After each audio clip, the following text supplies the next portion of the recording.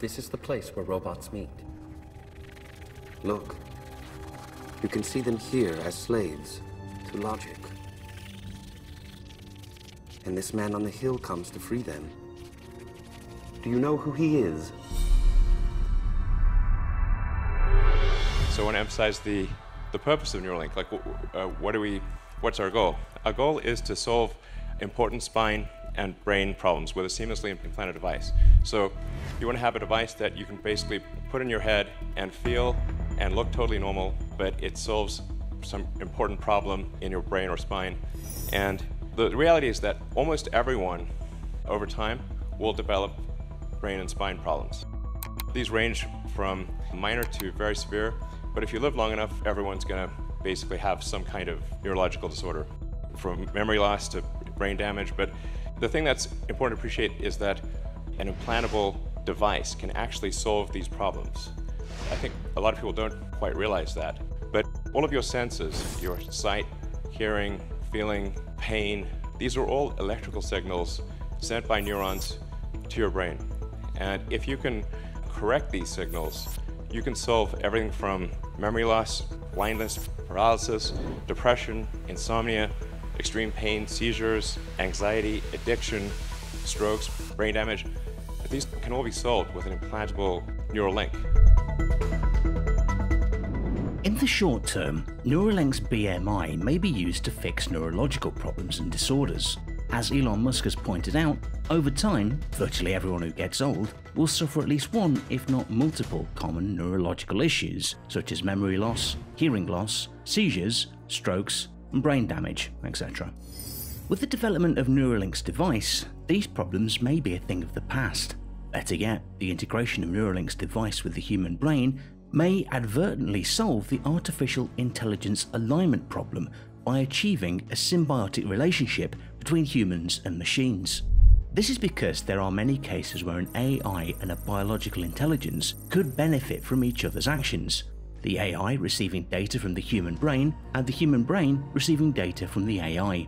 The benefit of this relationship would greatly outweigh the costs to both humans and AI systems. However, it is also very likely that AI systems and biological intelligences will at some point be in conflict. I think the first bit of advice would be to really pay close attention to the development of artificial intelligence. We need to just be very careful in how we adopt artificial intelligence and to make sure that researchers don't get carried away. Because sometimes what happens is a scientist can get so engrossed in their work, they don't necessarily realize the ramifications of what they're doing. So I think it's important for public safety that governments keep a close eye on artificial intelligence and make sure that it does not represent a danger to the public. Elon Musk has commented on the dangers of AI, saying it is the greatest risk we face as a civilization. However, in order to prove that Neuralink can solve this problem, two things will need to become clear. How does Neuralink achieve symbiosis with the human brain? And what are the side effects and potential drawbacks of this symbiosis? One possible downside would be that humans would lose their sense of individuality if we all interconnect our thoughts and ideas into the cloud. However, if we can continue to retain our individuality and use Neuralink in a productive way, the benefits far outweigh the potential risks. Worth mentioning is Neuralink's recent development of a device which connects people's brainwaves to computers to allow them to control machinery with their thoughts alone. The device is able to read from and write to neural synapses in a person's brain using very fine needle-like electrodes that penetrate a person's cranium. This technology, already in use on animals, requires no invasive surgery. Advanced versions of such devices inserted into the brains of quadriplegics and those suffering from brain trauma and other ailments that prevent them from moving their physical body could allow them to restore, if not enhance, the physical capabilities of the human body. We've simplified this to simply something that is about the size of a large coin, and it goes in your skull, replaces a piece of skull, and the wires then connect within a few centimeters or about an inch away from the device. And this is sort of what it looks like. In a lot of ways, it's kind of like a Fitbit in your skull with tiny wires. current prototype, version 0.9, has about 1,000 channels, and it's a 23 millimeters by 8 millimeters. In terms of getting a link, you need to have the device, you need to have a great robot that puts in the electrodes and does the surgery. So you want the surgery to be as automated as possible, and the only way you can achieve the level of precision that's needed is with an advanced robot.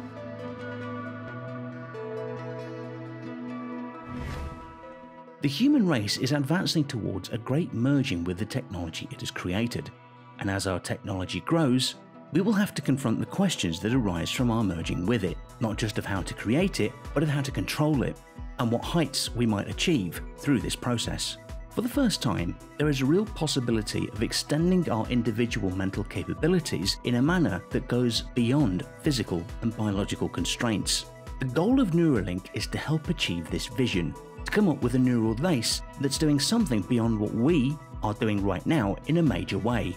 One of the main long-term goals of Neuralink is to help humans keep with the upcoming rapid technological advancements. By significantly extending the natural capabilities of the human brain, we will possibly create a global neural network of minds. This will allow us to either create or enhance a collective consciousness, an interconnected group of minds working together to solve the problems of humanity in the face of rapid technological advancements. Thus far, it seems the merging solution for the AI control problem is the best option for humanity to make it into the next century. An additional argument for the merging option is that the control problem might take a long time to satisfactorily solve, and some preliminary work needs to be started as soon as possible, but also because of the possibility of a sudden intelligence explosion from subhuman to superhuman AI, in which case there might not be any substantial or unambiguous warning before a superintelligence arrives. In addition, it is possible that insights gained from the control problem could in the future end up suggesting that some systems for artificial general intelligence are more predictable and amenable to control than other systems, which in turn could helpfully nudge early AGI research towards the direction of the more controllable AI. Proposed approaches to the control problem include the creation of friendly AI. As Nick Bostrom states, the best strategy to assure ourselves that an AI remains friendly may be to endow it with interests similar to ours. If this strategy is successful, it will have the additional benefits of directing the first superintelligent system towards objectives that humans value. In other words, the control problem may be easier to solve if the superintelligent system is designed so that it wants what humans want, which is also known as the value alignment problem. The thing that's going to be tricky here is that it's going to be very tempting to use AI as a weapon. The on-ramp to serious AI, the danger is going to be more humans using it against each other, I think, most likely. From a long-term existential standpoint, that's like the purpose of Neuralink, is to create a high bandwidth interface to the brain such that we can be symbiotic with AI.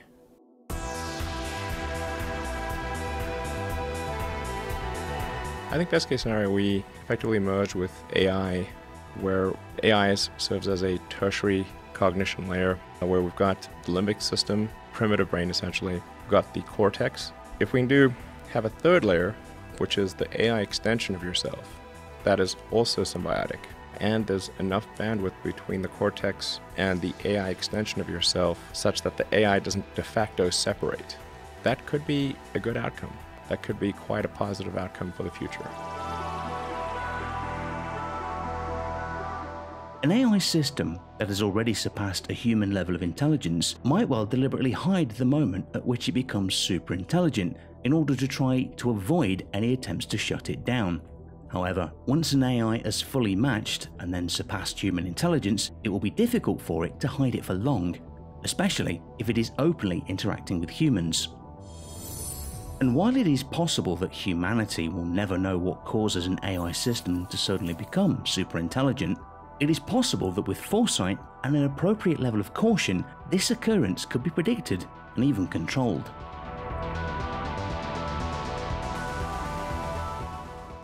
Thanks for watching. Did you like this video? Then show your support by subscribing, ringing the bell, and enabling notifications to never miss videos like this.